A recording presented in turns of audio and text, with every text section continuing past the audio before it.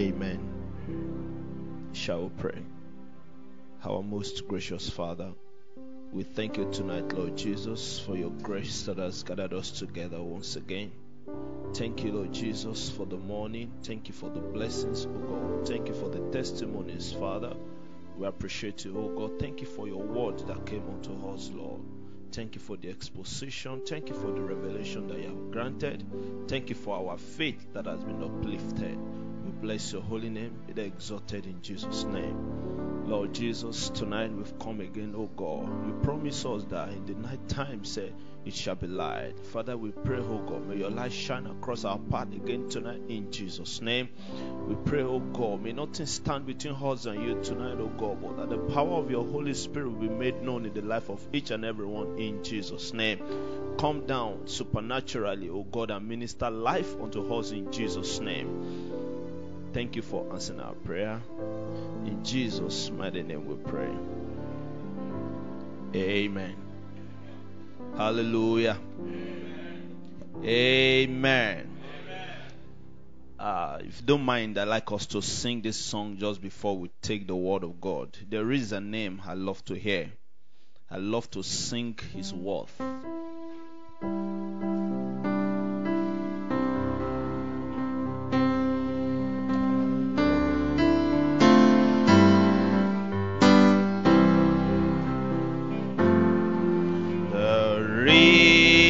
A name I long to hear. I long to sing its word. It sounds like music in my ear. The sweetest name on earth. Hallelujah. Oh, how I love Jesus.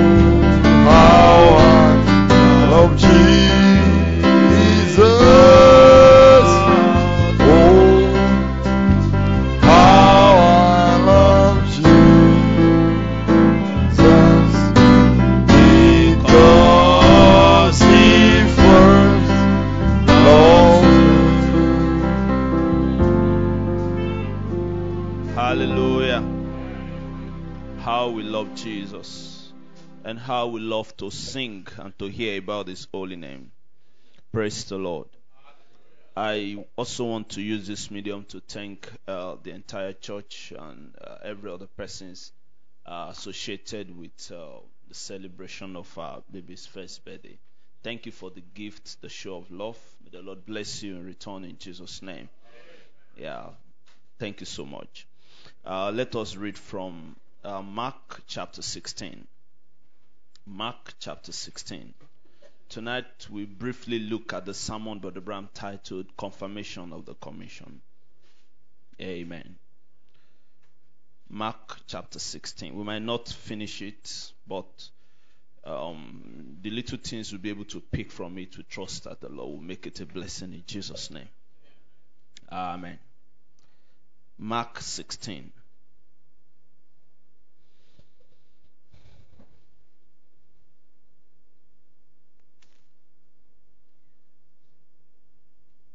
Verse 14, I read in Jesus' name. Afterward he appeared unto the 11 as they sat at meat, and upbraided them with their unbelief and hardness of heart, because they believed not them which had seen him after he was risen. And he said unto them, Go ye into all the world, and preach the gospel to every creature. He that believeth and is baptized shall be saved, but he that believe not shall be damned. And this sign shall follow them that believe. In my name shall they cast out devils. They shall speak with new tongue. They shall take up serpent, and if they drink any deadly thing, it shall not hurt them. They shall lay hands on the sick, and they shall recover. John 14:12.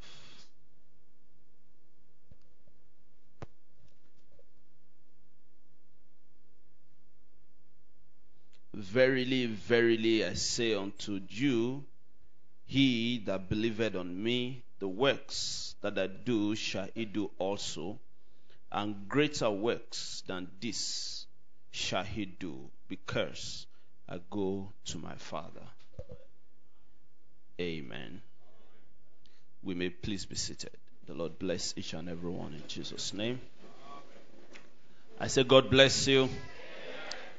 Or I mean it from the depth of my heart.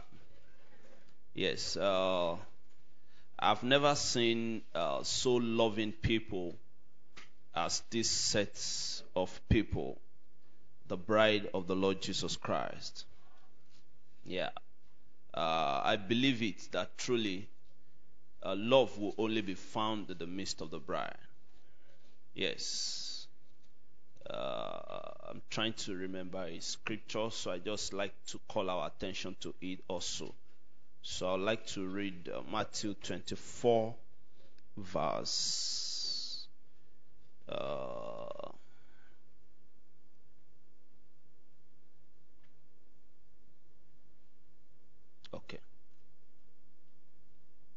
verse 35.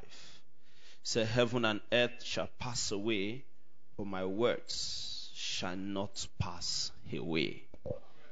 Amen. The word of God will never fail. The word of God will never pass away. I'd like to read the quotation from here in just a minute.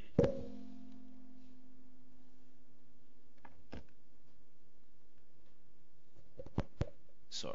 Okay, got it. But the Bram said, there is one thing that God cannot do. Did you ever think of it?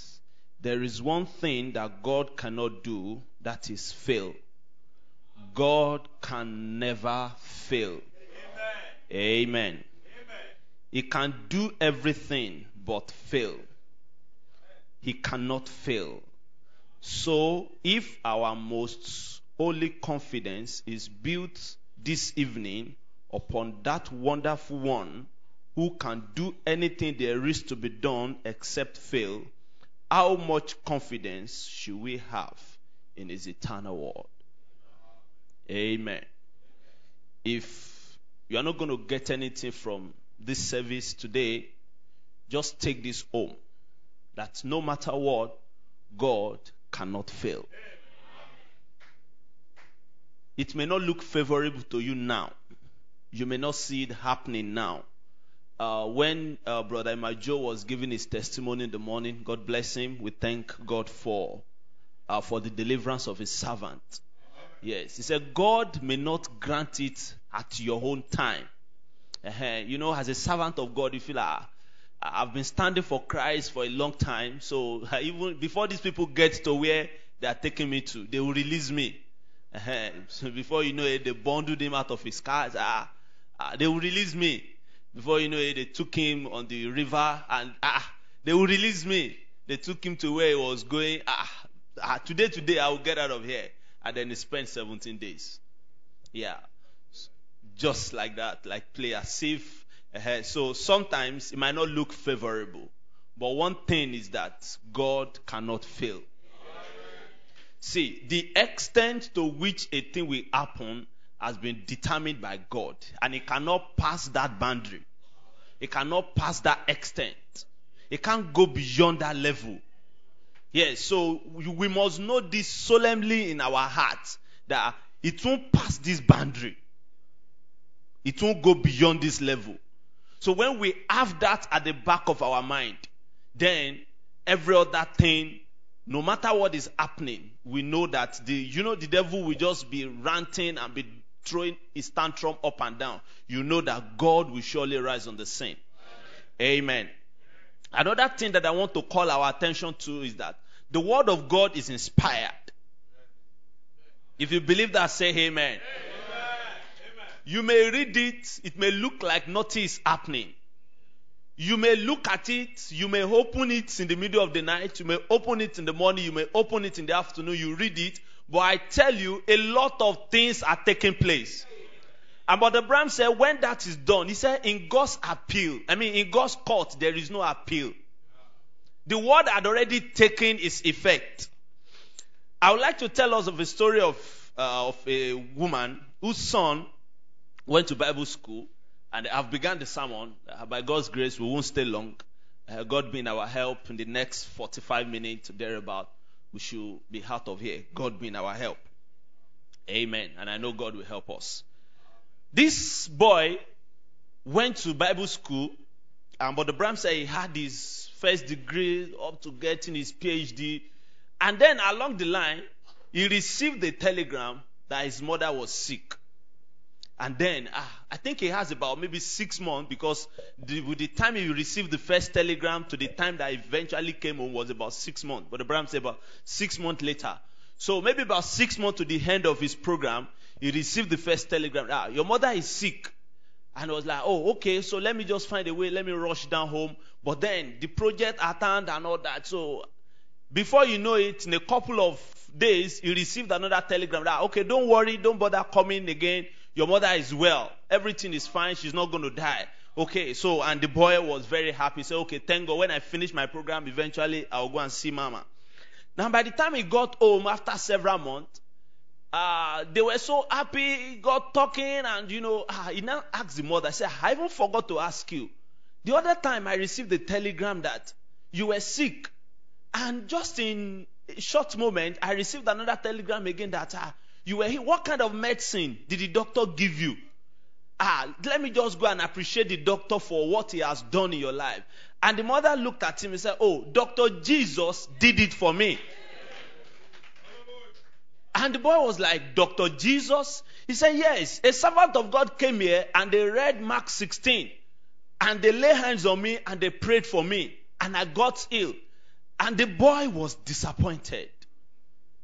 And to our amazement, he just arrived from a Bible school. So this thing, we don't learn it in school.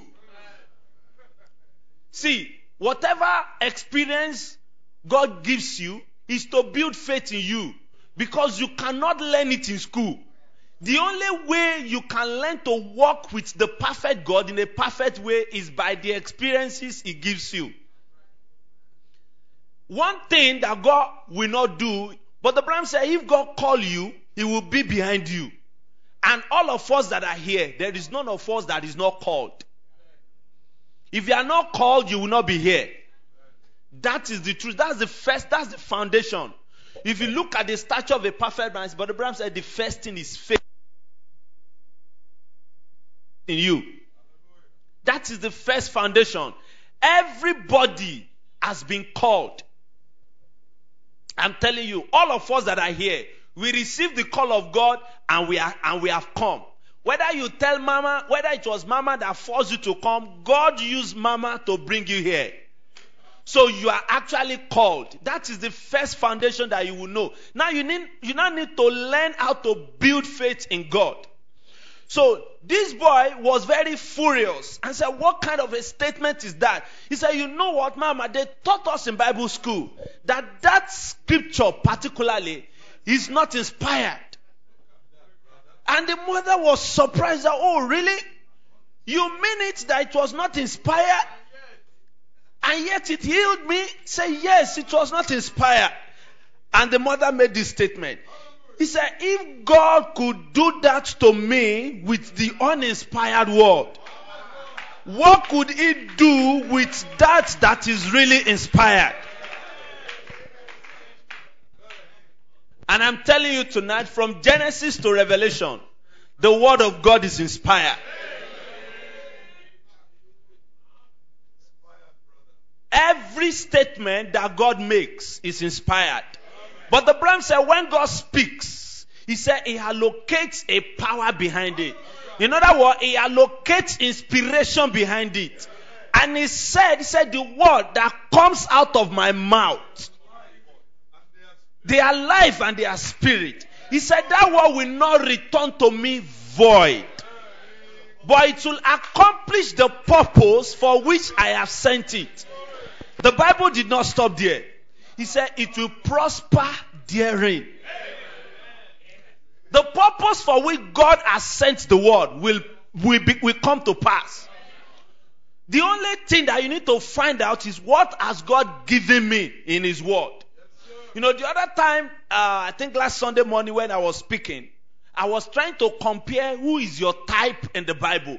If you can see who your type is, just hold on to that. Your story will be like that mama that Brother Bram said, let's type her as Auntie Jemima.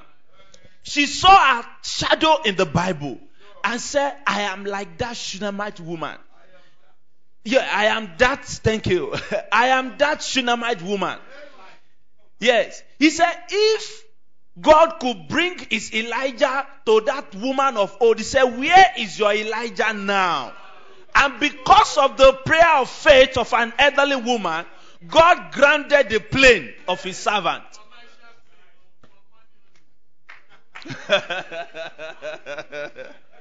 You hear what Prophet said? He said, God granted a commercial plane. And the purpose of a commercial plane is for money only. And then God disturbed the business of some people in order to answer the prayer of another woman somewhere. Yes. You know, a lot of people, the purpose for which they take planes, they calculate their time. In 45 minutes, I'll be in Abuja from Lagos. So, if the meeting, okay, this is to 5 now. It's okay, let's put the meeting for 7 p.m.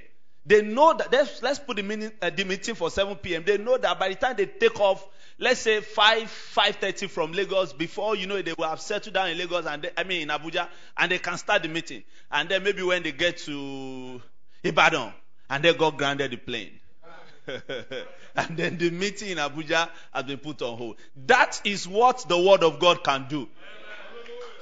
See, every bit of that word is inspired. That is why the Bible said that heaven and earth will pass away. But the littlest of that word, but Abraham said, an iota of that word shall never go unfulfilled. The smallest or the most minute part of the word. Maybe where he said bless, it will be blessed. Where he said go, it will go. Every part of the word of God is inspired. And it will surely come to pass in the life of every believer. I tell you tonight, we have a commission. And what is a commission? A commission is a charge. someone giving you an authority to do something on his behalf.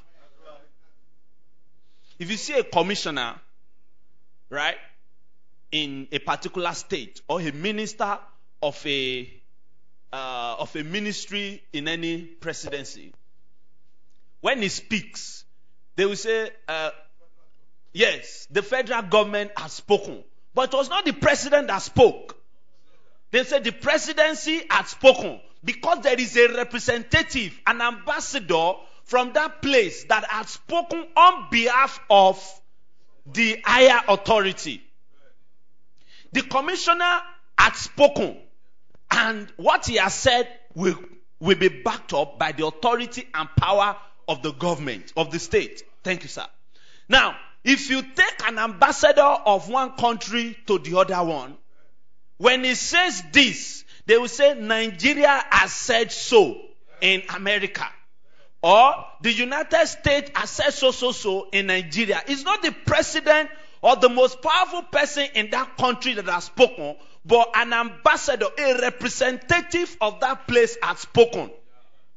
See, there is an authority behind every word of God. We are commissioned people. We are not ordinary people living ordinary life. Let me try to look for one word of the prophet. Hopefully I can get it.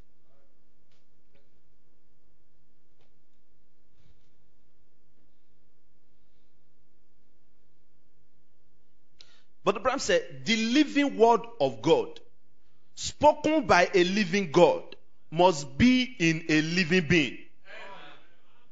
The living word of God, spoken by a living God, must be in a living being. And the living being, but the Abraham is referring to here, is you and me. See, God has sent his word. God has given us his word. But Abraham said the reason Jesus was so successful in his earthly ministry was because everything that God wrote about him, first of all, he believed it. He knew that those things were for him. And after believing it, but Abraham said he carried himself with the authority of that word, knowing that when he says this, it will come to pass. But Abraham said it in the message, perfect faith. So each and every one of us have been given commission in our life of things and things and things to do, including our life as a Christian, the way we live our life. We must live our life according to the commission, according to the charge that God has given us. Now, what is a commission? A commission is an instruction or a command to do a thing. A commission is an authority given to you to perform your duties. A formal written warrant. I'm using Webster Dictionary. A formal written warrant granting the power to perform various acts or duties. A certificate conferring military rank and authority. An authorization or a command to act in a prescribed manner or to perform prescribed acts. We'll be able to link up some of these things at the later end of the sermon, God helping us. The authority to act for. The authority to act for in behalf of or in place of another. To be able to do something on behalf of somebody. Now, when you are given an instruction to do a certain thing, it means that there is someone higher that has given the instruction. Someone that is lesser than you cannot give you an instruction. That's what I was describing to us on Sunday, that you cannot have a bicycle rider, telling a trailer driver to give way. It's not possible. And I told us, see, the way God has made us, the way you are, the way we are commissioned, we are like the trailer. And Satan is like the bicycle rider. And he's now standing in front of us and is bullying us. And we are now fidgeting. And we are now afraid. How can you carry a machine gun and someone with stick is then saying, you cannot go? You will blow his head off. Yes, that is the kind of person that God has made us. The authority to act for, in behalf of, or in place of another, a task or matter entrusted to one as an agent for another. To execute a duty for someone while he is away. To do something on behalf of someone while the person is not away. It's a commission. A group of persons directed to perform some duty.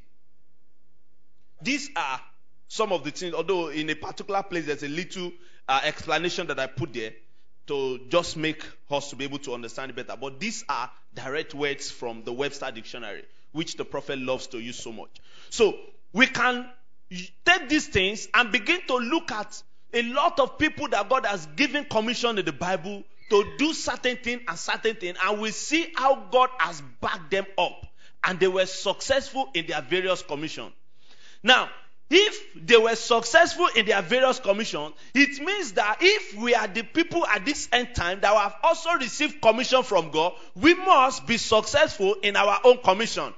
But the Abraham said, Jesus is the sponsor of this program. If Jesus is the sponsor of this program, he knew that this program will not fail. But the Abraham said, this program is the program of God. If God knew that the program will fail, he won't put himself down that he wants to sponsor it. See, you cannot be a big man that wants to sponsor a candidate for a political position, and you know that this candidate is not credible. This person is built up to fail. You won't put your investment there. And the Bible said that he daily loads us with benefit. In other words, he invests in our lives on a daily basis. God daily loads us with the things that we are in need of to ensure that we are successful in this journey. But Abraham said, Christ is our sponsorship. And if Christ is our sponsorship, what kind of person should we be? Christ is the sponsor of this program that we are in. What kind of human being should we be? He first of all asked, he said, what kind of person would our sponsor be? Who has never failed before in carrying out his command and in carrying out all his commission? Now, but Abraham said, how is a commission confirmed? A commission is confirmed by the identification of the person that gives the commission. If God is not identified with our lives, we are a mimic of Christianity. If God is not identified with our ministry, we cannot move an inch. We can't be a blessing to the people. See, he said, this sign shall follow. But Abraham said, he did not say the sign may follow. It is an authority. This sign shall follow they that believe. Everybody that believes among us, the sign will follow. It is not limited to the ministers alone. It is not limited to the deacons alone. It is not limited to the most senior persons in the tabernacle alone. It is given to everybody. If a child believes, the sign will follow. If a boy believes, the sign will follow. If a woman believes, the sign will follow. Everybody that believes, this sign shall follow. That is the confirmation of the commission. The hand of God will continually be upon our life. People will see you and they'll say, oh, this person has been with Christ a long time. Because we can see the reflection of Christ in his life. That is the identification of God in your life. See, if people have never called you Christian, and you have been moving with God for years, and you have never gotten to a particular desire, he's on a mission, or is a pastor, or is this or is that. See, it's because they have not seen anything worthwhile in your life to call you that. See, if you are the kind of person that you roll with everybody, everything goes, you are a mimic of Christianity. See, in your own lifestyle, every kind of dressing is fine. every kind of way to appear anywhere is good. When they say, putting on trousers is not for women, you don't care. It's not part of. You are not identifying yourself with the commission. God cannot work with someone like that. Identification of the commission is the confirmation of the commission. See, it is not something that you propel by yourself. It is not something that you try to do by yourself. Something will completely take over your life and make you what God wants you to be. That is how God identifies himself with our life. See, you cannot, see, I think on Sunday I was reading a quotation. I didn't plan to read it, but then it just came to mind. But the Abraham said, keep your skirt clean. He said, we used to have that saying a long time ago. He said, keep your skirt clean. He said, he said, it means that we should run away from anything that is questionable. We should live a holy life. He said, you don't see, no, it's not how much how close you are to sin and not sinning, but how far we can get away from it. Shun the very appearance of the devil. Flee fornication. That's what the Bible said. And then it now becomes that, see, some of us, it is when you now want to be married that's when problem now begin. They will now begin to check, is he a virgin? Is she not a virgin? Can he marry a minister? Can he not marry a minister? See, from childhood, these things have been drilled into you. You flee away from every appearance of the devil. God helping us, we will not witness evil things like rape and the rest of that. There is none of us here, see, that you can say that you don't know the truth. But the Abraham said, if you refuse to walk in, he said, you will walk upon the prayers of godly father and godly mother right into hell. You can't take my place in heaven. So I will not exchange myself for you. All of us, we hear these things together. They teach us together. So if you refuse to yield, if you refuse to walk in that way, see, you walk upon the prayers of the saints of God. You say, my parents are not in the message. It does not matter. The saints of God are praying for you. So you can walk upon the prayers of the saints of God right into hell. But God forbid that will happen to us. God confirms his commission by identifying himself with it. Amen? I would like to read some quotations from the message confirmation of the commission. I want to read from paragraph 54 to 59. Amen. But Abraham said, now I think that anything ought to be confirmed. If you will build a house, it would have to be built according to specification, or they wouldn't confirm the house to be built. And you will have to tear it down again, build it over. And I think also, if you were going down the road or out at your work, and someone will walk up to you and say, I'm a United States Marshal, or maybe I'm a police officer. I now put you under arrest in the name of my office. Now you have a right to say to that man, the prophet stopped, you have a right to ask the person, let me see your identity. Just wearing uniform is not enough. Let him identify himself. You actually have a right to ask. See, anybody can put on a uniform. Sincerely speaking, you can see a dead soldier and remove the uniform and put it on. Yes, show me your identification by your office. Yes, and you can pick up the number and go and confirm in his office. I'm not saying you should do that to Nigerian police. But you can pick up the number tag, get to their office and confirm. Pick the name, pick the number on their chest or on their ID card. I want to confirm if this person is truly a law enforcement agent. You have a right to do that. You can ask questions.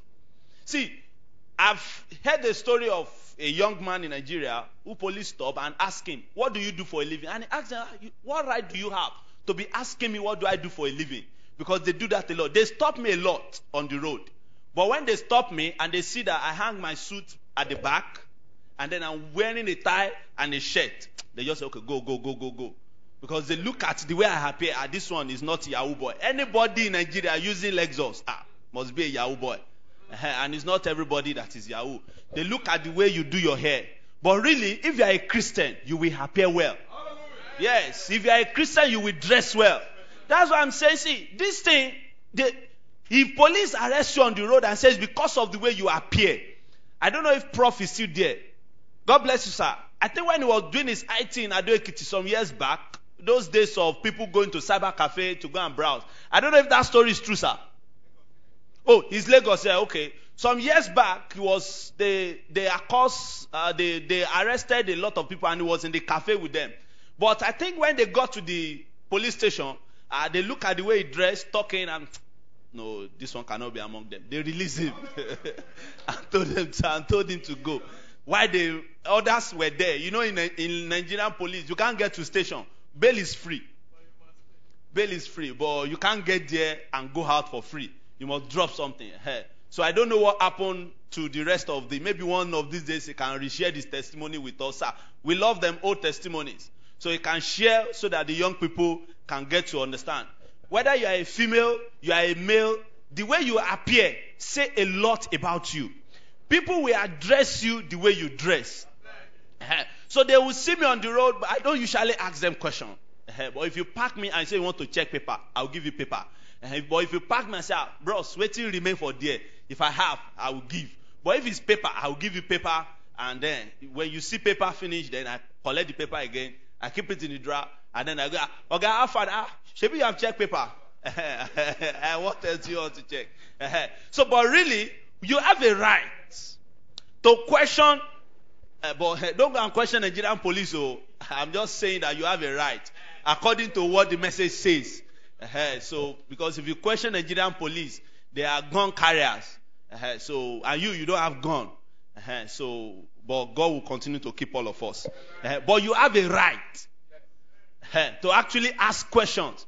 When anything is going wrong, you have a right to ask questions in any society that you have. Because it is the answer to your question that will confirm whether that thing is right or wrong. But the Bible said we ought to confirm everything. The Bible even told us that let us prove all things and hold on to that which is the truth. See, if a preacher comes here and preach something that is not according to the gospel, you have a right to question them. But the Bible is in the quote. But the Bible said, go about it in a humble way, in a humble manner. Don't be rude. Because as long as he's a minister, you may be 100 years old, but he's a servant of God.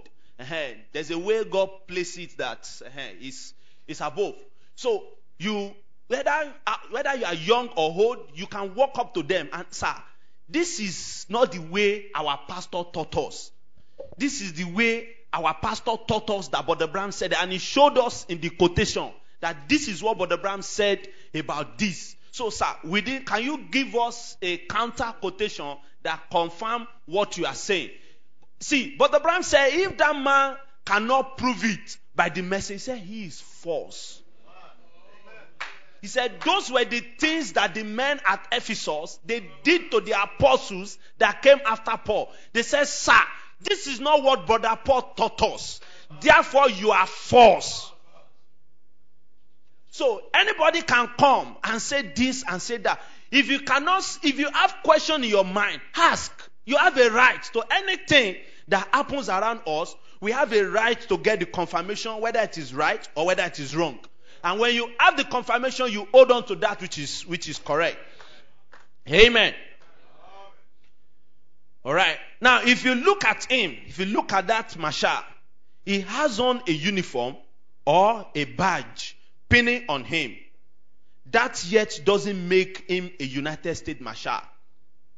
Any phony could wear that. You can buy a badge over here, hats, almost in a 10-cent store. See, you just see someone wearing vest. You say, he's a player. He's not a player. I can buy vest in the shop and wear it and kit up. Yes, and then you will think that I am this, I am that. You are not. I can buy uniform. I can sew police uniform and wear it. And you know, in Nigeria, we fear our military men in law. It's not supposed to be. See, it's not actually fear. We are intimidated. It's intimidation. I'm not NSAS protester.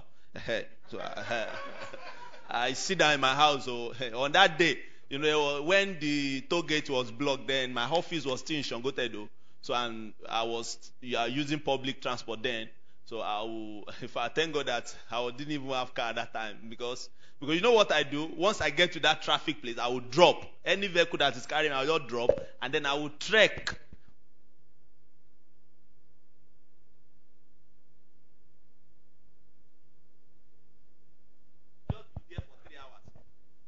Thank you, sir. You can be there for 3 hours and your vehicle is not moving, and you know you can't leave your vehicle there and say a lot of people left their vehicles at home and they were using leg. So I'm not a NSAS protest, but I don't like police brutality. So you said? Yes, thank you. So what we are having in Nigeria is intimidation. Anywhere in the world, a law enforcement agent is to be feared because you fear the law, but not to be intimidated. It is not a right thing for anybody in any category, in the church, in the home, in anywhere. Your husband is not an hyena.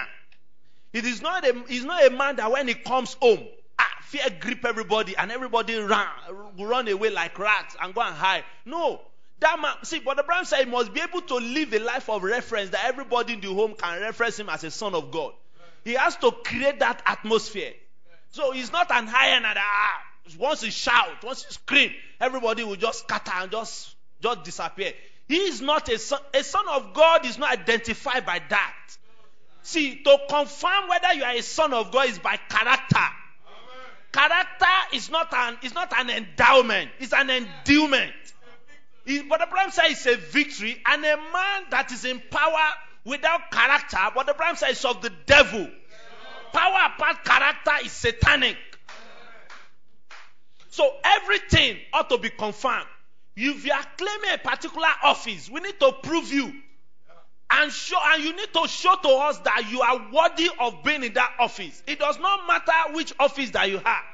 We have a right to ask questions. I'm not protesting, no. All right. Yeah, we are not. We protest against the devil. No, we are not protesting against because we have won the victory already. We are in victory. We are just saying the way it should be. Amen. If you look at him, he has on a uniform and a badge pinning on him. That yet doesn't make him a United States Marshal. Any phony could wear that. You can buy a badge over here at almost in a 10 cent. Go to any roomage sale and get a uniform or anything. That doesn't make him a United States Marshal. To make himself identified, he has to have his papers with the seal upon them that confirms that his statement that he is a United States Marshal or he is nothing until he confirms to be that. He has confirmed his commission and he does it by a sealed statement. A declaration to show that this man has been sworn in. And his commission has been sealed with the seal of the United States. And then over the top of his name. And that makes him then, whether he has a badge on or whether he has a uniform on. As long as he is packing this paper, he is the marshal and that's his commission. Just a badge and a uniform will not work. You are not showing it again. I'm on paragraph 58. We find so many times in the army, I've heard my brothers and many of those who was overseas, that many times the Japanese and the Germans and the other alien countries that was against us in the war, if you could pick up a dead soldier, then get one of their soldiers that the uniform will fit him. Why? He could impersonate an American soldier and he had to be properly identified. or they will never believe his uniform. Or maybe his tag. Maybe his tag, he had, the tag that he had on his neck, he had to be identified that he was an American soldier. Because he could easily be a spy. Just any cheap spy can wear a uniform of the United States. And we find that in all walks of life. We find that today, maybe on the street, we hear many people say that they are an American. Amen. So anybody can appear to be anything. It doesn't show that they are this or that they are that. Everything ought to be confirmed. Everything has to be proved. Everything has to be shown that this thing is correct, that this thing is true. Right? Now, the Bible said that this sign shall follow them that believe. It did not say that the people that believe will follow these signs. There is a sign that we are following. Right? We are following this sign.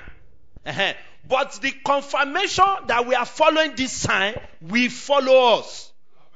Amen. And the confirmation is that our life will be according to this thing that the pillar of fire had already said in the word. And beyond that, if anything wrong contrary, but the Bible said we have a right to cast out every demon.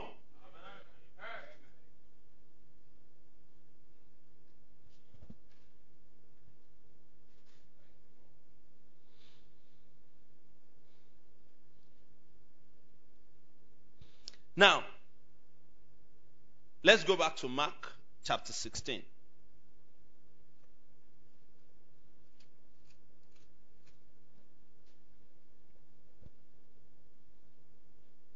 Now, this is the commission.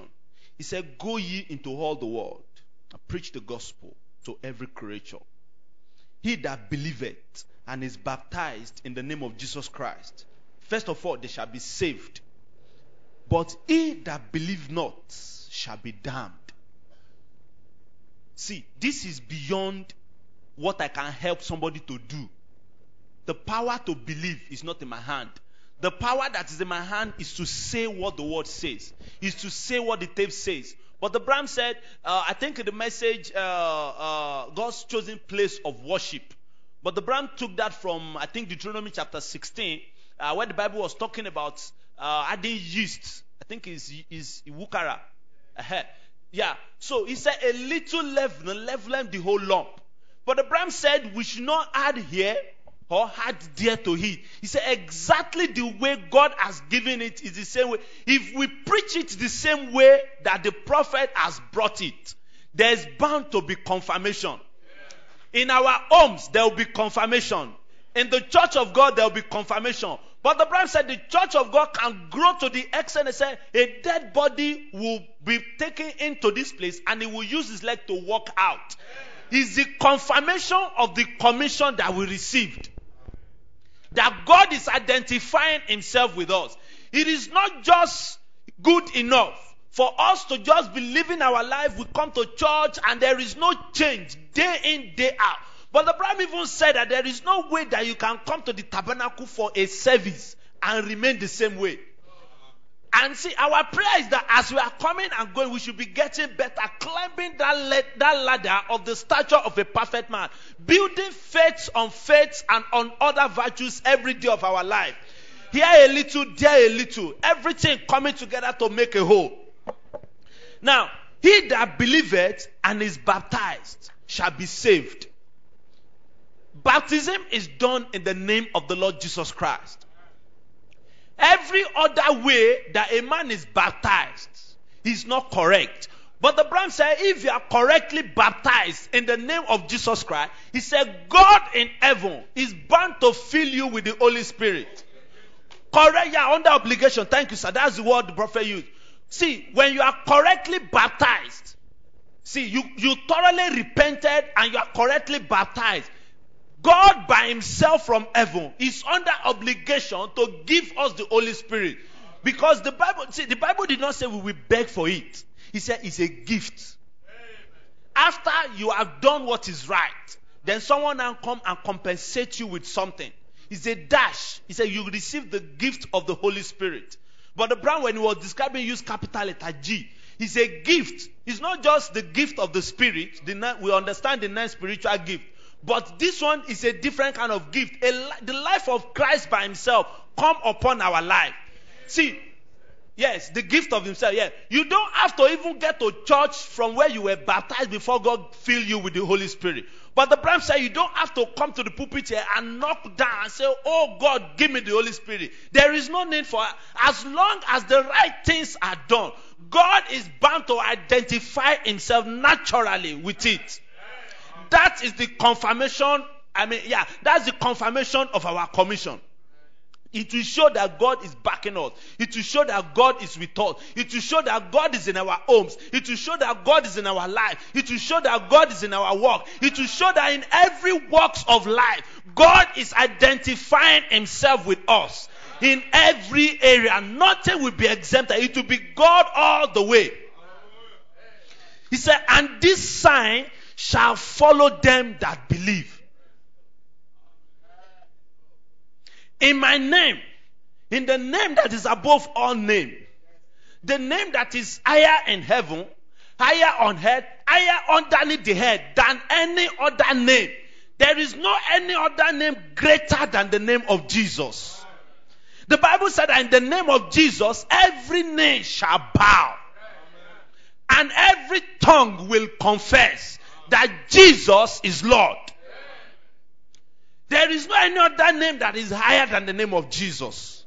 How we love to sing of his name. How we love to hear of his name. How we love to preach on his name. How we love to be baptized in his name. How we love to do all things in the name of Jesus Christ. Because there is no any other name that is higher than that. Any other name is a counterfeit name. God cannot identify himself with any other name. That is the place that he has chosen to place himself. That is in the name Christ. That is the chosen place. So he said, in my name, that is in the name of Jesus Christ, we shall cast out devils. It's a commission. Confirming, this is a confirmation of our commission. See, if the devil is not afraid of you, it means that the Holy Spirit is not yet there. If you glorify Satan, the Holy Spirit is not yet in there. See, things will happen in our life. I kept saying it and I will keep saying it. A lot of things will continue to happen. And our prayer is that things that will keep elevating our faith will continue to happen. If you don't say amen, that is what the word says. But anything that will be greater than your faith to carry will not happen. Bro, God took you to that place because he knows that your faith can carry it. And you testify with your mouth that you came out a stronger man.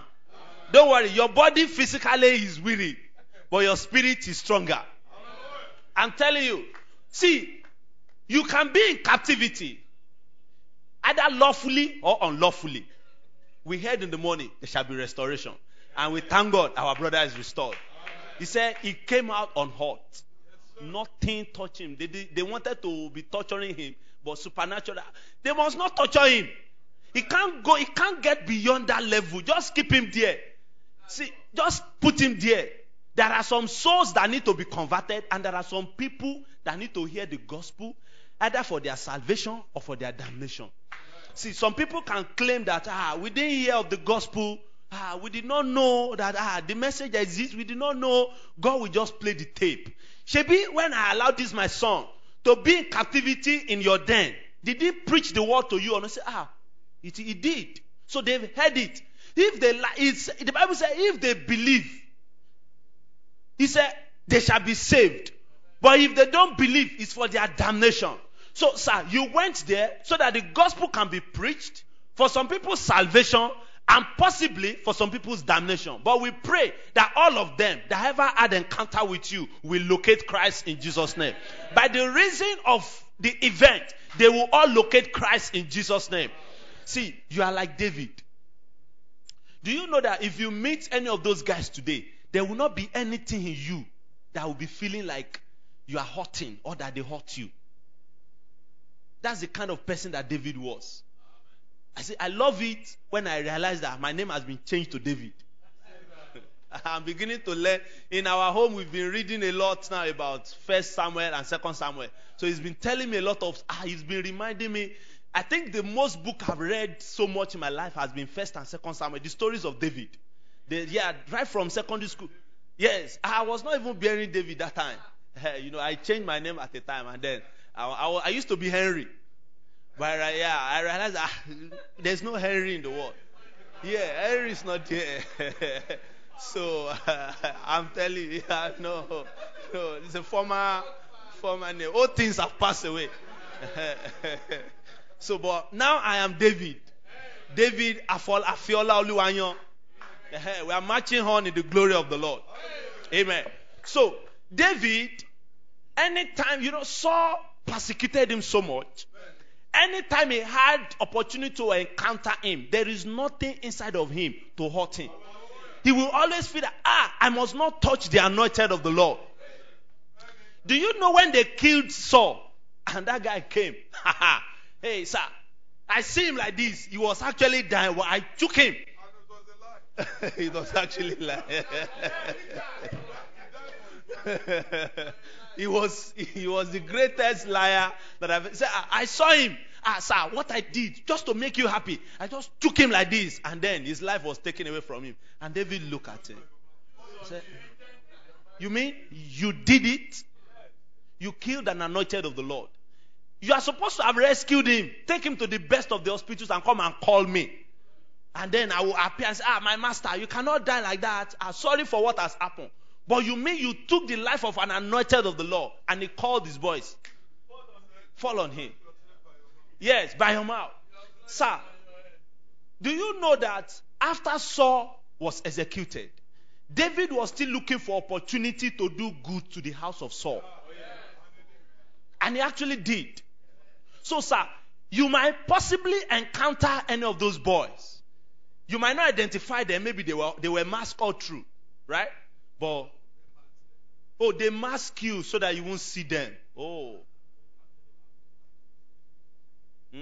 Okay, so somehow they might identify you. So, yes. Face to face. So there's possibility that you will encounter them. But the Bram said, all of us, we have to be like David. He spoke it in the great warrior David. He said, how he wished that all of us would be little David. So, so you might possibly have encounter with them at some point or the other. There is a natural flow of love, flow of fellowship and expression that will flow from you to him. It's an evidence of the Holy Spirit. See, that politician that escaped, if you ever smell them, because they are from under different commission, they are not under the same kind of atmosphere. If you ever smell them, maybe you will get bombed and bomb their entire generation away. So that nothing like that. So, what am I trying to say? He said, this sign shall follow them that believe. In my name, in the name that is above all other name, they shall cast out devils. They shall speak with new tongues. They shall take up serpent. And if they drink any deadly thing, it shall not hurt them. They shall lay hands on the sick, and they shall recover. See, all these things have been happening in our midst. You are not saying amen. Amen. Whether you say amen or not, they have been happening. Every one of us here, at one point or the other, we have been sick. And we prayed for ourselves without even the intervention of the elders of the church. We have prayed for ourselves at one point or the other, and we have been sick. That same sickness, no matter how little, has taken some people's life. It's a confirmation that God is in our midst. It's a confirmation of the commission that we are under. Now, listen. Your instrument of warfare is this word.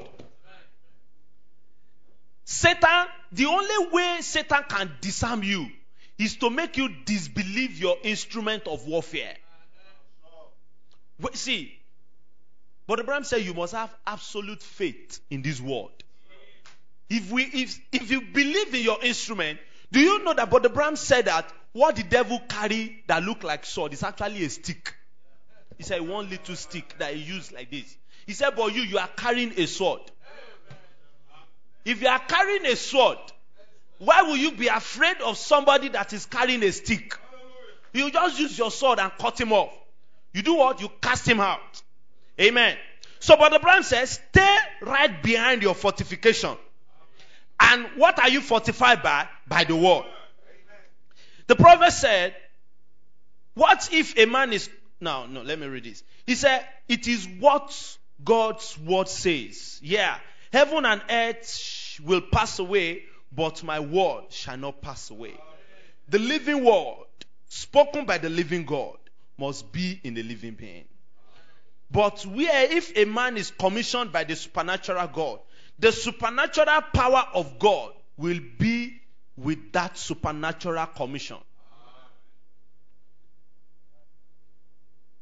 But Abraham said, Satan's army brings diseases. That is their own commission. You will see the commission of Satan. We can't go further. But you will see the commission of Satan. You will also see your own commission. And majority of us sometimes we do fail in our commission. See, but Abraham said, if a child, he said, call the elders. See, but I really had opportunity to pass through our place yesterday. My baby has been feeling somehow since Tuesday. It was warm a little bit on Tuesday. We gave her paracetamol, we prayed and all that. Then Wednesday till maybe yesterday, she's not really been eating very well. When I saw opportunity, sir, man of God, sir, my baby is feeling somehow. Just come and help me lay. And he actually came. He was so busy. He said, because of that prayer is the reason why I have come. And we really appreciate that, sir. The Lord bless you. The baby is well. Satan's army brings diseases. It could be virus. They can call it virus. Somebody came to this place in the morning. I went out to go get some things while the service was going on. So I met him. He said he lives in Australia. He knows you. He wanted to see you. Met the man, sir. So he now said he was using nose mask. It's good to use nose mask. Let's be protected. Let's use this. Yes, it's a responsible thing to do, the ideal thing to do. We should use our nose masks everywhere we go, every time and all that. Except maybe when we are alone, we are touching minimal things, maybe we can lose guard a little bit. But when you are with anyone, use your nose mask. It's a responsible thing to do. So he came into the compound and he saw some people under the tent. He saw one of the officers opening the window and coming. I think about 2 of us were with him. I said, it looks like you people are not taking precautions for this thing. I said, sir, it's not like we are not taking precautions. I said, we are just simple people who just believe that our protection is in God. Because you can use nose mask and still take the virus. You can do all the precautions and still take the virus. And then you can take the virus. The virus cannot kill you, but a lot of people have been killed by the virus with all the precautions that they have taken. If you die in the midst of COVID, it's not COVID that kill you. It is time for you to go. That's why I said the virus cannot kill you. The virus cannot kill a child of God. There is an appointed time, the boundary that we cannot pass. So if they say they diagnose him as COVID, it's not COVID that kill you. But COVID can kill some people. Because our commission says that it cannot kill us. I will read it out to all of us. Satan's army brings diseases. That is what Satan is. He is a destroyer. He came to destroy, to kill, to maim, to steal, to scatter things. That is his own commission. Satan, the whole kingdom of Satan is sicknesses, death, and sorrow, and frustration, and worry, all on Satan. I'm reading a direct quote from The Greatest Battle Ever Fought. But Abraham said everything is on Satan. If you are worried, you are not operating under your commission. If you are frustrated, if you are depressed, you see these days people talk about depression easily. Say, he was depressed. He slid into depression. We don't talk about mental toughness anymore. We don't talk about building faith in people. We don't talk to people about what they can do in themselves anymore. But before you know, because the world has become so neurotic, before you know, one 14-year-old girl will say, Daddy, I'm depressed. Depression is not in the word of God. Satan is the one that brings depression. If you are depressed tonight, I'm telling you, you are not under your commission. You will see your commission. I will read it out. All of those in frustration, worry, death, sorrow, sadness of heart is from Satan. But the Bible said all is on Satan. Now look, but the Bible said God is life. God is faith. God is joy. Peace. Over here, everything, all the good things belong to God. Now, that's the two great forces that's coming together right now. They are battling. They are battling right here in the building right now. They battle day by day with you. Every force. Satan following you along. That great big kingly priestly Goliath trying to scare the liver out of you. His own commission is to distract you from your commission. That is all. He knows his job description and he does it every time. But your own job description is to cast him out. Satan following you along. That great, big, kingly, priestly Goliath trying to scare the liver out of you. You are fortified with the gospel, with the word of truth around your loins. Glory. Preacher, that's what it is. Helmet of salvation, the shield of faith, and the sword waving it in your hand. Satan, I am coming to meet you. That is a word from a son of God. Satan, I am coming to meet you. You meet me in the name of science. You meet me in the name of culture. You meet me in the name of organization. You meet me in the name of this, that, or the other. But I meet you in the name of the Lord Jesus Christ of Israel. I am coming after you. Give way. Even death itself cannot stand there. You see that death cannot kill you. Virus cannot kill you. Headache cannot kill you. Cancer cannot kill you. Any form of diseases cannot take your life. If you leave the scene today, it is because your time is up. It does not matter how old you are or how young you are. If you get to live today, it is because God is true with you. But the Bible said nothing can take your life except God is true with you. It's stand cutting. It's a commission. It's the word of the Lord. And God must back it up. But the Bible said if God does not back it up, he is no longer God. But the Bible said God will be guilty for him to have done it for someone. I will not do it for you. Even death itself cannot stand there. Chop a hole right through it. Satan's army brings diseases. And God's army is commissioned to cast them out. There you are. Every time Satan throws anything onto you, God's army is to cast him out. That's the very techniques that God used. Casting out imaginations. Casting out the devil. Satan used the army of destruction to disbelieve God's word and set him up. And set him up a better kingdom than Michael had. And God cast him out. God's method is cast out the devil. Cast down reasoning. Cast down superstition. Cast down worry.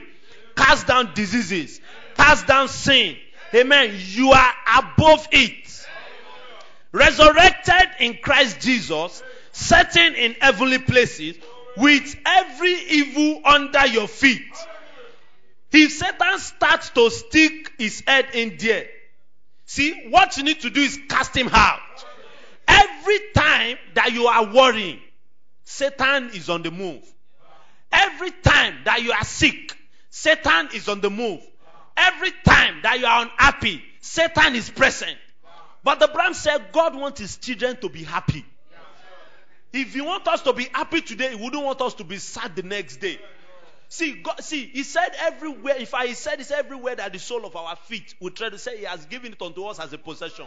See, I tell you, anywhere that you get to, but the Bible said you are a child of prosperity. See, I always believe it that God will make a way for me somehow. Anywhere I get to, I always believe that my space will be created. If I move to a new land today, God will create a space for me. If you move to a new environment, see, God will create your own space for you. I'm telling you, anywhere that the sole of your feet get to, God has given it unto you as a possession. If you move to a new country, God will make a way for you there. If you move to a new city, God will make a way for you there.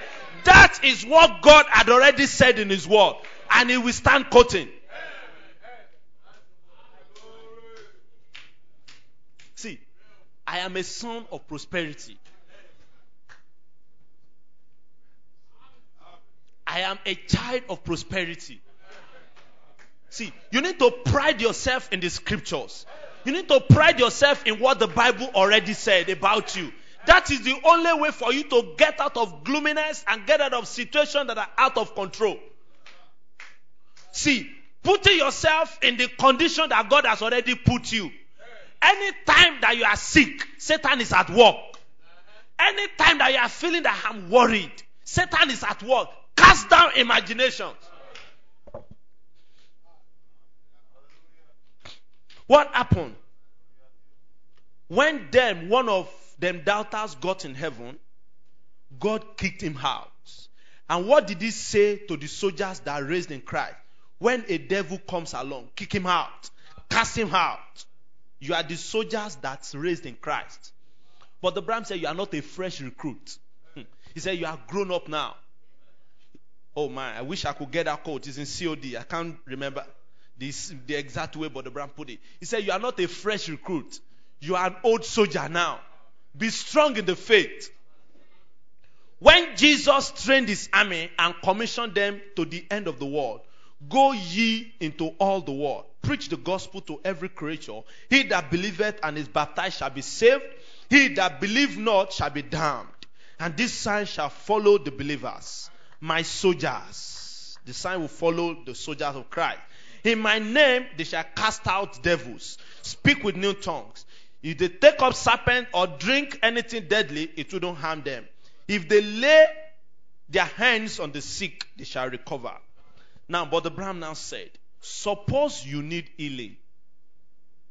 He said, what does the word say? Suppose you need miracle. What does the word say? Suppose you need prosperity. What does the word say? Suppose you need a certain thing. Suppose you need deliverance. What does the word say? Suppose you need the baptism of the Holy Spirit. What does the word say? Locate what the word has said about you in the commission that God has granted you and take it by the word of God. It will come to pass. But the Abraham said, suppose you need healing. What does the word say? Well, we have all read it in countless times, but did not get in the spirit when reading it. Did we ask God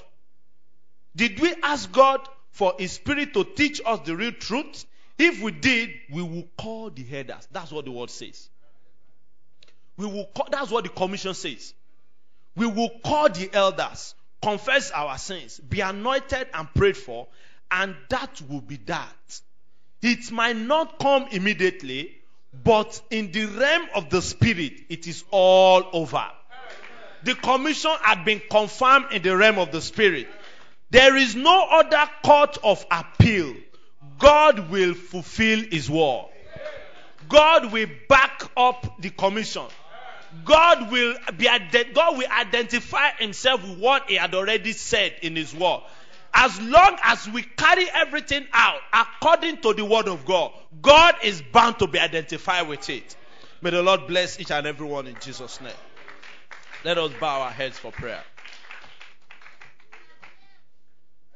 There is a name I love to hear. His word.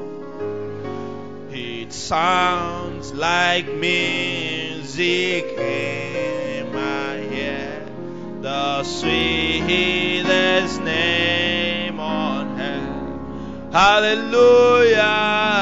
Oh, how I love Jesus.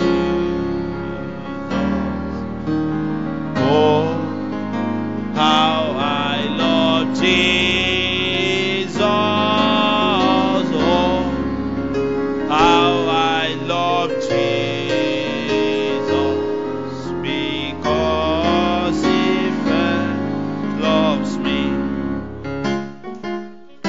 He tells me of our Savior's love, who died to set me free. He tells me of His precious blood, the sinner's perfectly. Hallelujah. Oh, how I love Jesus.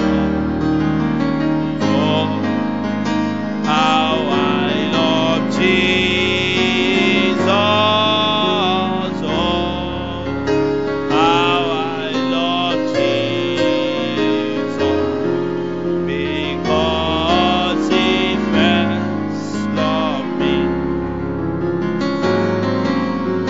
Tells me what my Father had in store for every day. And though I tread a darksome path, it's sunshine away. Hallelujah. Oh, how I love Jesus. Oh, how I love Jesus. Oh, how I love Jesus, because He first loved me. He tells of one whose loving hand can feel my deepest woe. In His sorrow bears a part that none can bear below. Hallelujah. Oh, how I love Jesus. Oh, how I love Jesus. Oh, how I love Jesus, because He first loved me. To me, He is so wonderful, wonderful. To me, He is so wonderful, wonderful. To me, He is so wonderful, because He first loved me. Hallelujah. Oh, I love yes, oh, I love Jesus. How I love Jesus, because He first loves me.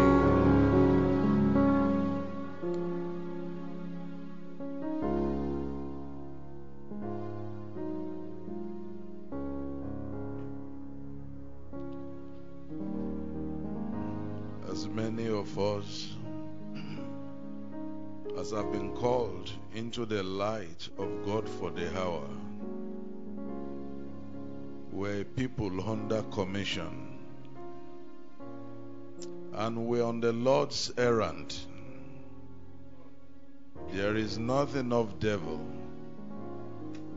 that can stop us, because we carry the staff of the kingdom. We have the name of the Lord. They couldn't stop David, neither could they stop the 3 Hebrew children. Daniel was unstoppable. The walls of Jericho couldn't prevent Joshua from taking the lands of the Canaanites. These men under commission overran all. The Red Sea couldn't stop them. The waters of Jordan gave way. And what a blessing it is to know that if we're in the same errand for our Lord, because we are the generation sent to declare His life, to show forth the testimony of His life, to show to the world that He is not dead, He is alive.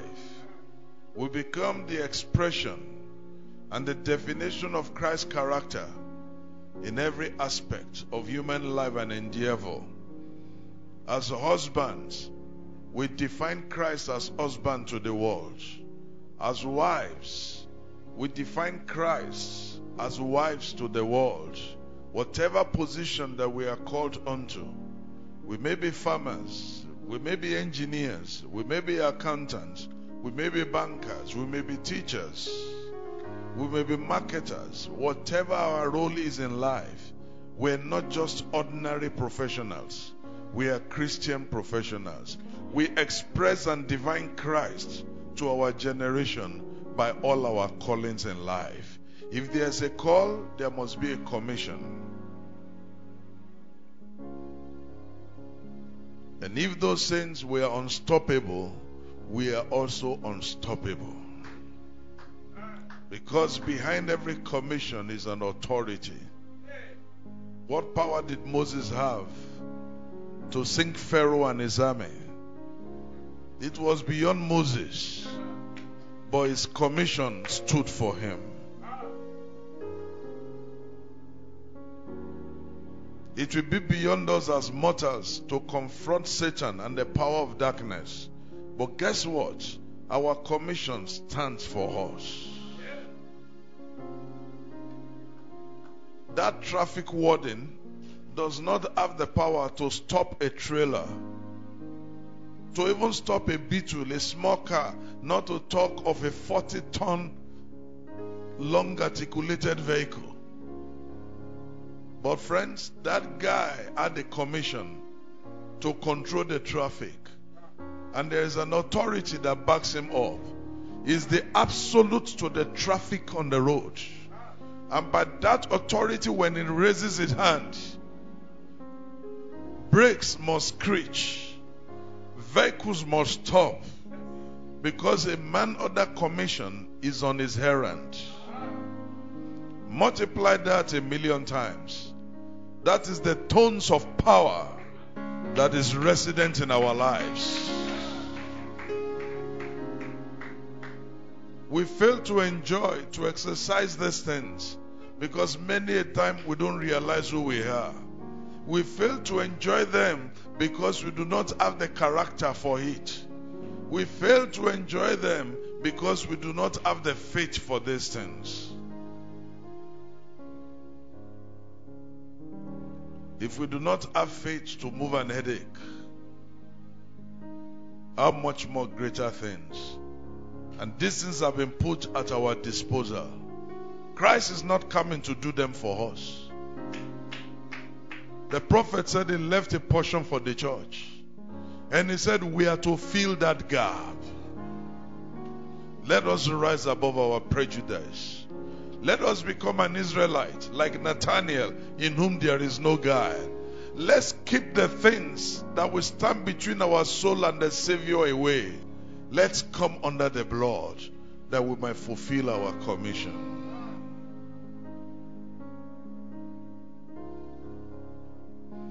Fill my cup, Lord. teach. Oh, come and quench this thirsting of my soul. I pray, bread of heaven, fill me once more. Fill my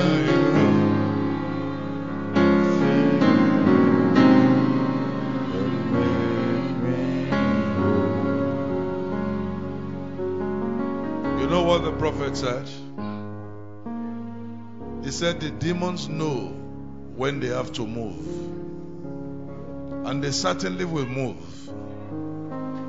He said, but the man under commission must not be carrying exhibits. The prophet made an example with his life. He said when he had an exhibit, he rose up to fulfill his commission. That ugly demon said, you hypocrite.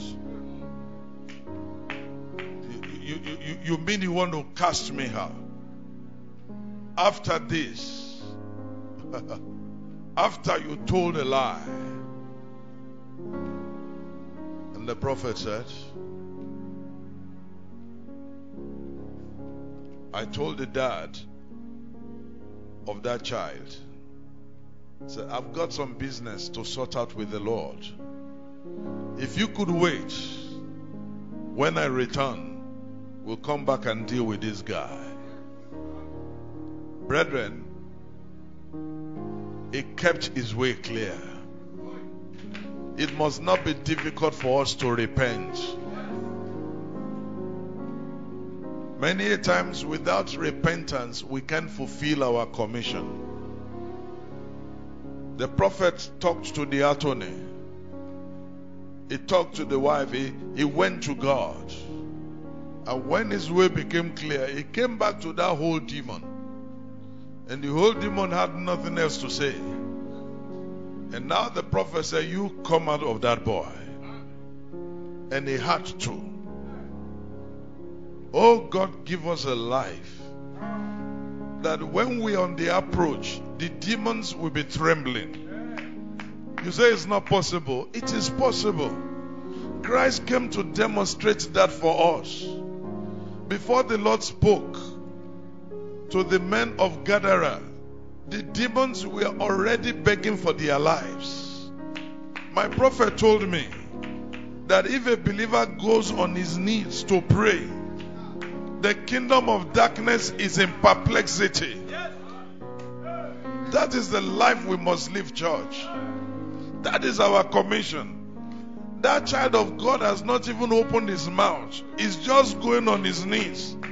And Satan and his hosts begin to see that and say, we are in trouble. If we could get that guy not to get on his knees. But can you stop a man under commission?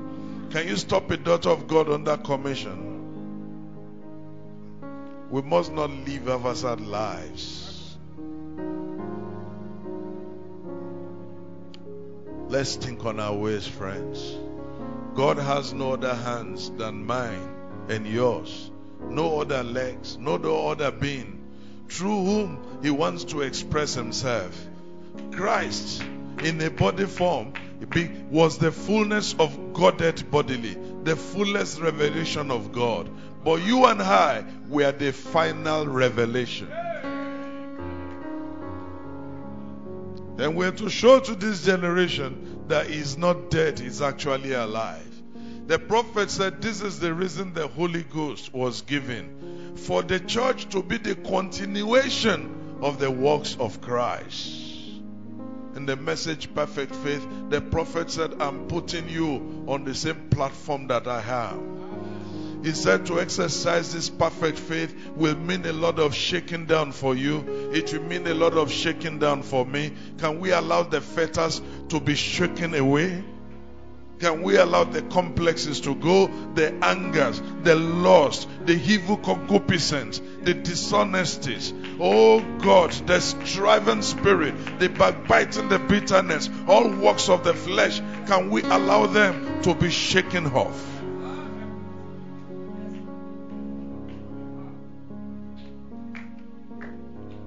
When they get out of our life, we'll become light-footed to fulfill our commission. Lord, tonight, may every yoke be broken. By the reason of the anointing that came with your word tonight, may you break every yoke. May you break the tempter's power. May the saints be delivered. May we be purified. May we be cleansed and made whole to fulfill our commission. This project cannot fail. It must not fail. You designed us to be your continuation. Lord, we report for service tonight. We give ourselves wholly unto you. Search us, Lord. Try us, Lord. See if there be any wicked way in us. For cleansing we have come. May the water of the word that we have fellowship around, may it cleanse us. May it make us whole. May the coal of fire touch our tongues. As you ask, who will I send? Send us, O Lord. We value your kingdom. We value you above our necessary meat, above the cares of this life. Send us, O God. Help us never to be ashamed. You told the saints, you told the disciples, behold, I send you amongst scorpions and serpents. He said, but nothing shall by any means hurt you. You have sent us into this world of sin, into this degenerate condition, into this Satan's Eden, oh God. Lord, let not their influence hurt us. Give us grace to rise above it. As a righteous branch that you promised in the message flashing red light of his coming, help us to live above the reproach of this generation, oh God, that our banner will be clear and our testimony will be sure. Bless these saints, Lord. Pour out yourselves upon us. The church can do nothing but by the Spirit. Fill us with your Holy Spirit. Fill up these vessels, oh God. Cleanse these vessels, oh God. Purify us, dear Father. Make us champions of faith. If there is anybody feeling defeated, may you give them a lift, oh God. If there be any feeling discouraged, may you encourage them, Lord. If there be anybody in despair, may they gather new hope tonight. If there's anybody in confusion, may you make your leadership, your divine direction clear to such a soul, oh God. Touch your people once again. We need you. Lord, we need you. We can't even walk without you holding our hands. We give our hands unto you, Lord. We give our thoughts unto you, Lord. We give our opinions unto you, Lord. Even our entire being we offer completely. Take our life and let it ever be only all for you. Give us the consciousness, oh God, that our influence matters. Help us in our actions. Help us in our reactions. Whether in the open or in the closet, may we live right. May we live pure. May we live honestly. May we serve you. Oh, without any guile. In the name of Jesus Christ. May our love be without dissimulation. In the name of Jesus Christ. Arise unto our help. Thank you, Father. Thank you for opening the new week for us. We go forth in thy name. Give us the singleness of heart, that our headship may remain singular. May we never resort to self-help. May we be satisfied with this message. May we follow it in all trueness, in all honesty. Oh God, without considering any alternative. Because to us there is even no alternative. It is this message and this message alone. Oh God, you are our only hedge, and we have given you our government. You take up responsibility for all our life. We hold on to you this day. Unto thee, O God, do we lift up our souls. Oh our God, we trust in thee. Let us not be ashamed. Let not the enemy triumph over us. Oh our God, we trust in you. For that sick dad, for that sick mom, for that sick brother, sick sister, for that wayward child, oh God, for that hopeless condition, for those needs of our life, for those things that are degenerating, for a complete regeneration and total restoration. Oh our God, we trust in thee for every need, oh God. Oh, break the tempter's power. Take away every gloom, oh God. Fill our life with your glory. Pass through this audience, Lord. Don't pass no one by. Give us victory. We trust in thee for our finances, for our debts, oh God, for all situations. Let there be a turnaround for better. May a time of refreshing come from the presence of the Almighty God. Settle thy people. Establish them. Make them happy. Oh, fulfill their joy. All the programs that are ahead of us, we trust in thee for them. We trust you for the church of the living God, for the servants of God, for our pastor, Lord, for the board, for every family, for our loved ones. Keep us all safe. We trust in you for all our journeys, for all our appointments, for all our expectations. Keep us safe, O God, and in the hollow of your hand. Grant it, dear Father, to us that your angel will go before us in a new way. The power of darkness will fail. There will be open heavens, and we shall celebrate milestones and progresses in every aspect of our life. We trust in thee for the servants of God that you have used today, even this evening, even the one that gave us rich testimonies. We pray that the richest of your blessings will be their portion. We trust in you for the rest of God's servants. Oh God, they've always been a blessing to us. May you resharpen them. May you equip them more and more. Give adequate grace, Lord. And we upon whom the labor has been bestowed, may this labor never fail. May it never falter. May it prosper in our life to walk upon the atoms of our body, to change us from glory to glory. Holy words long preserved. Let it impact, Lord. Let it impact our life positively, oh God. Spiritually, physically, materially, financially, academically, professionally, in our family, in all points of our expectation. Let it be blessed when we go out and when we come in. Let the light fall upon us in goodly places. May we enjoy the richest heritage. We go in that might, enjoying the week, taking possessions, even beyond the week, possessing every gate of the enemy throughout the year, all the days of our lives. In the name of the Lord Jesus Christ. Amen.